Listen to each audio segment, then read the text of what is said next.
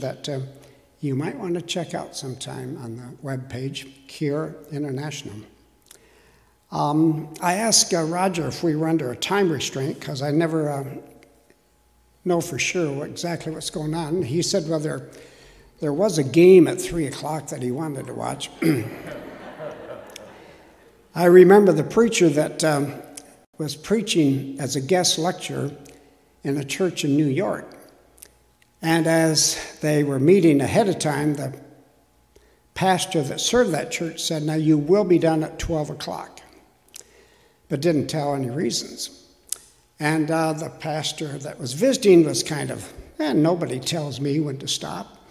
And so 11:55 came, 12 o'clock came, 12:05 came, and he kept going. And soon people in the congregation just got up and walked out.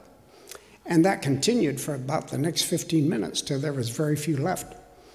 Afterwards, the preacher said, I thought I told you to be done by 12. And he said, but what happened? He said, well, all the people commute by train here.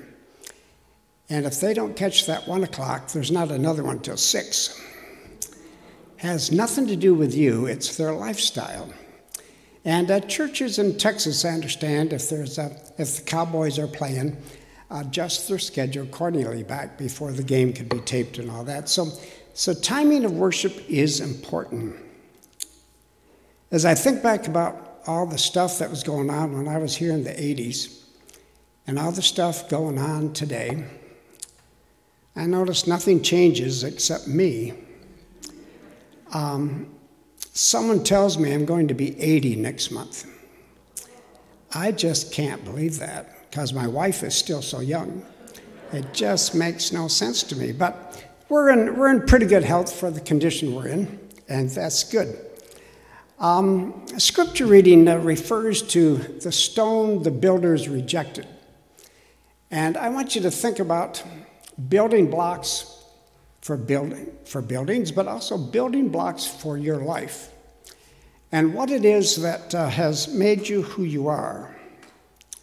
There's a Chinese parable which I've always appreciated, which goes like this. A man loses a horse, and the neighbors come by and say, that's too bad. And the man that lost the horse said, well, let's wait and see. 2 days later, the horse comes back with 2 other horses.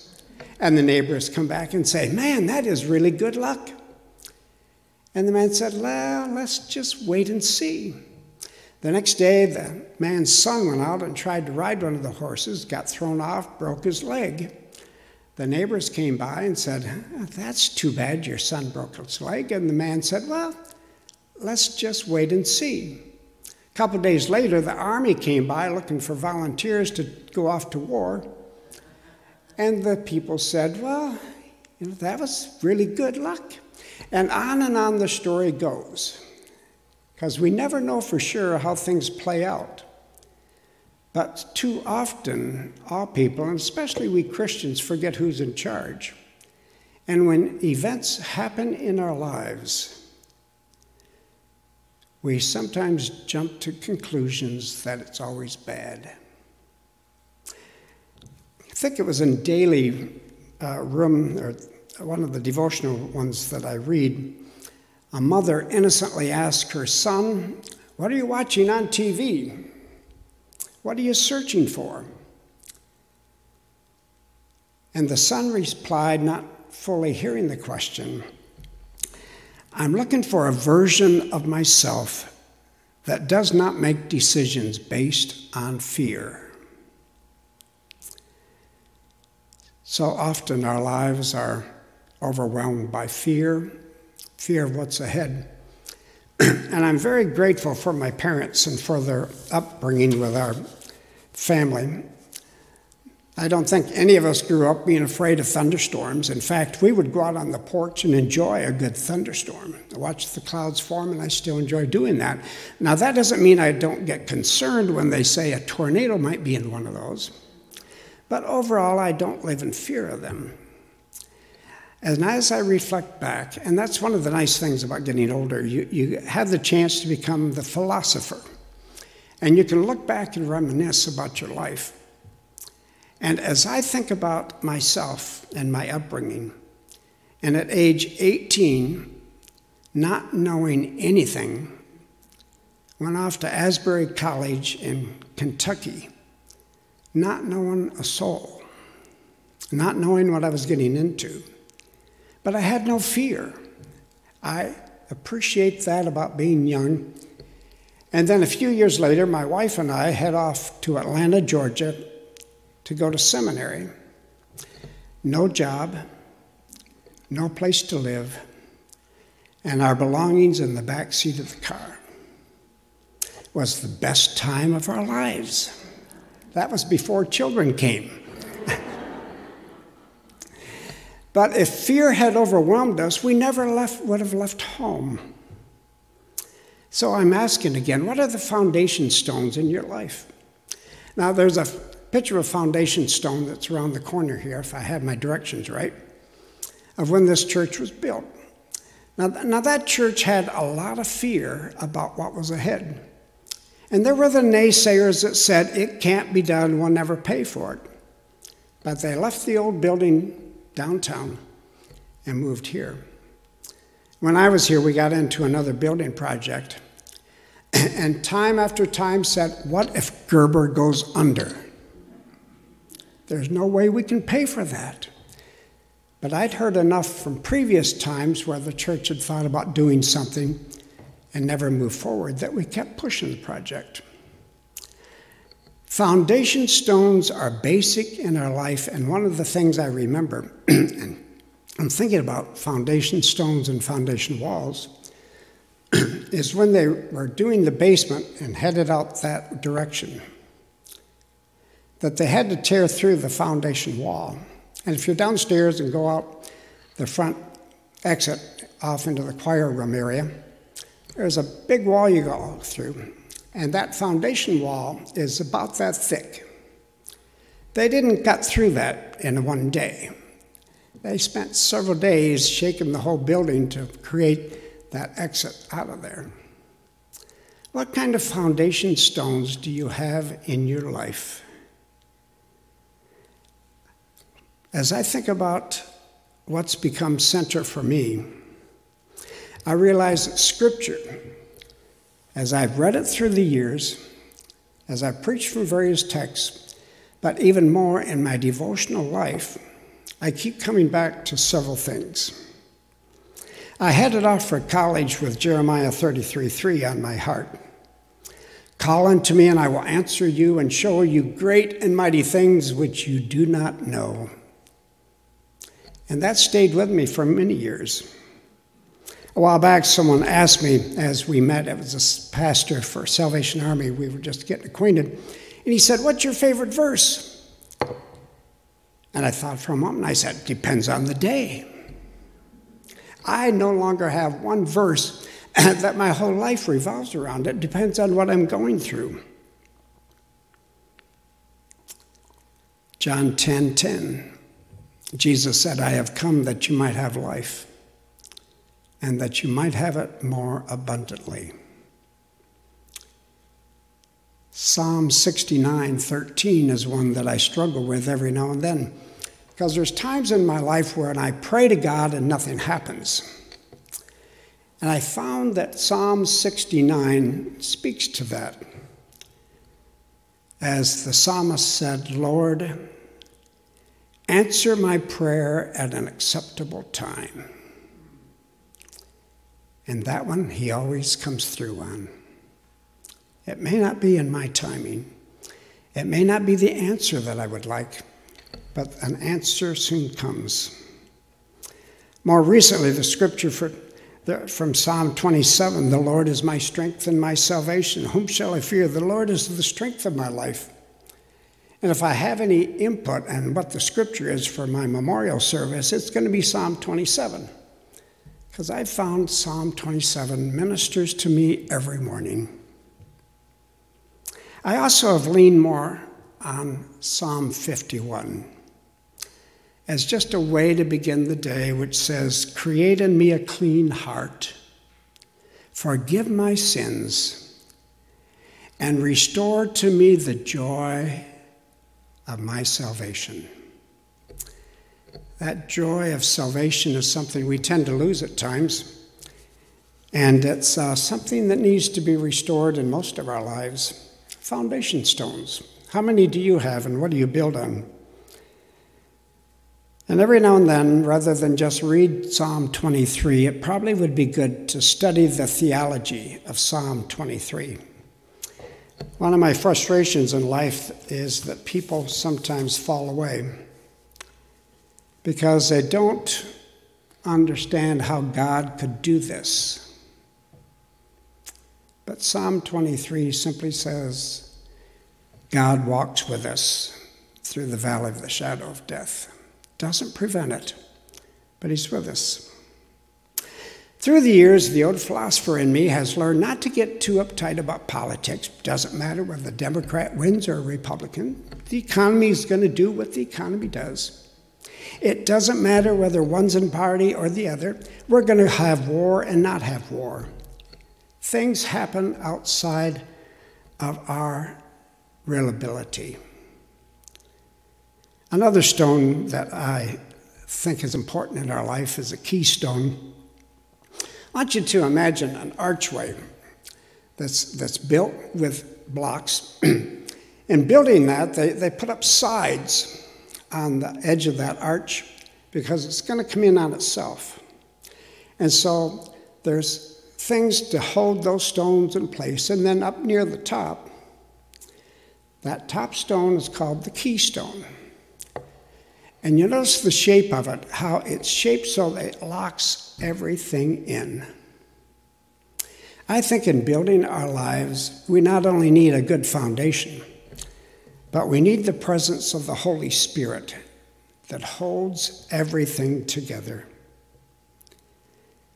The keystone is one of those things that supports us, keeps other things in place, and keeps the arch from moving and caving in on itself.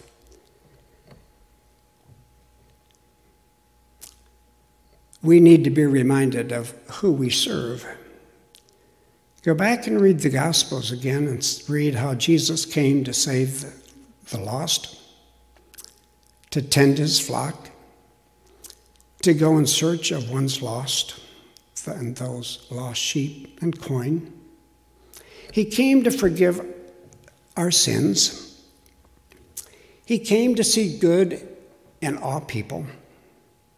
He came to provide life eternal.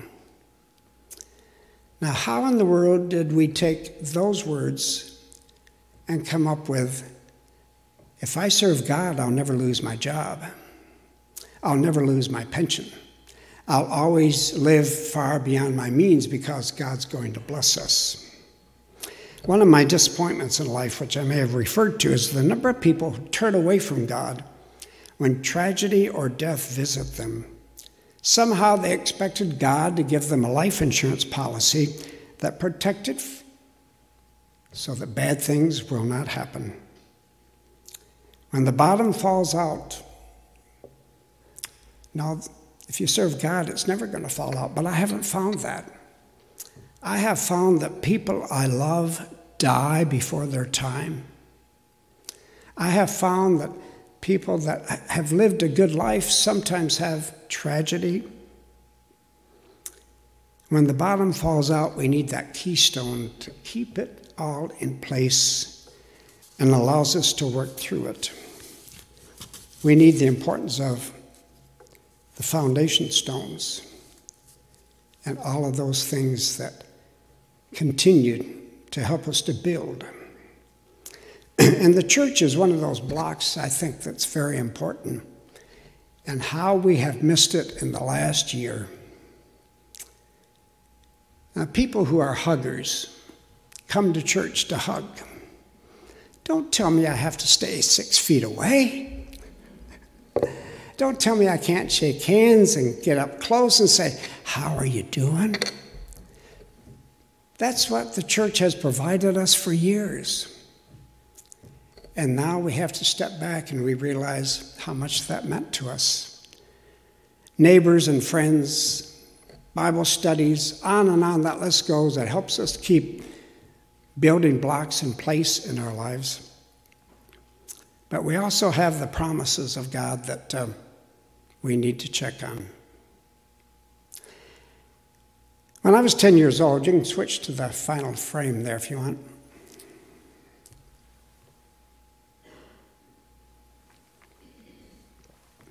"10 years old, I remember doing chores early, and I said to Dad, 'What's going on?' 'Well, we're going to church tonight.' Now, we were a good Methodist family, but we only went to church once a day. Going to evening service was over and beyond. But we went to church, and it's one of those evenings that I've never forgotten because of what happened. There was a couple of people visiting there who were providing special music. Virgil and Blanche Brock. And they shared an experience about a hymn that they had written recently. It seems they were professors and teachers and on staff at Winona College down in Indiana. And one evening they gathered with friends to watch the sunset over the lake. And it was one of those beautiful sunsets.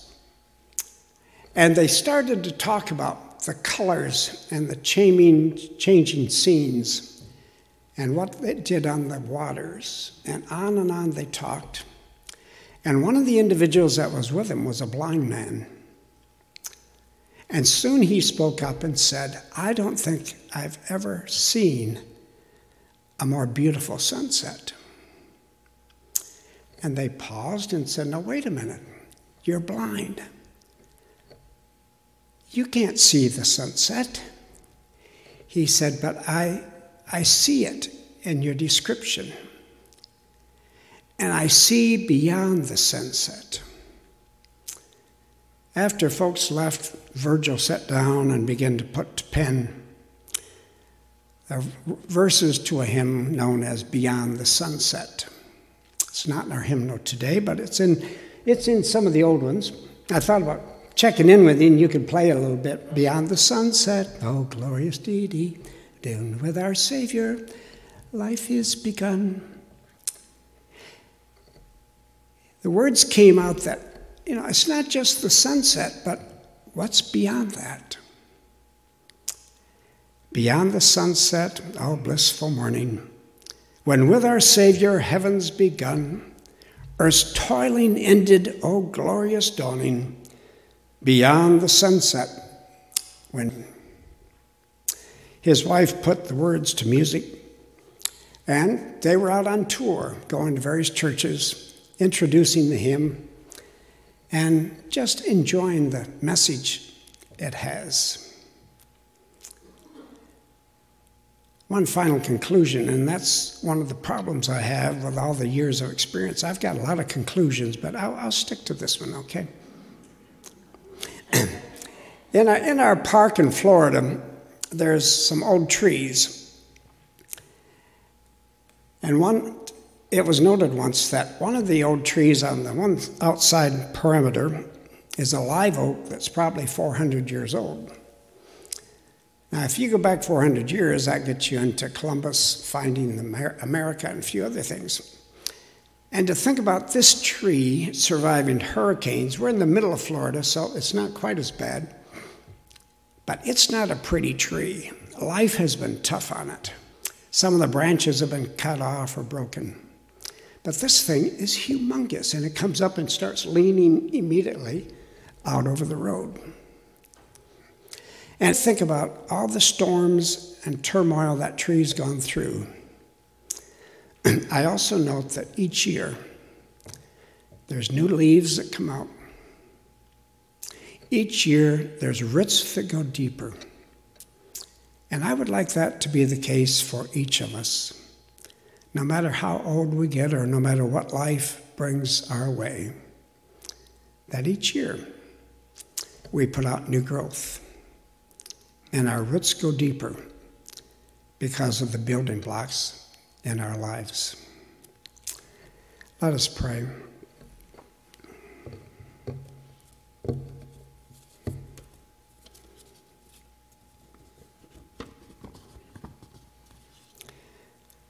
Lord, we pray that you will be the foundation on which we build our lives.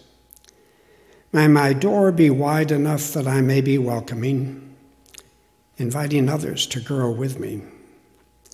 May my door be narrow enough to keep out what is not good. May I build no walls that keep anyone out, but build your kingdom together with all whom you give me as brothers and sisters, valuing all who are part of my life. May I live in such a way that those who trespass against me, who hurt me, may also know my forgiveness and generosity, as I know yours. Surround us with your love and shield us from all harm, we pray. In the name of Christ. Amen. It's been a joy to be with you. May God continue to bless this church.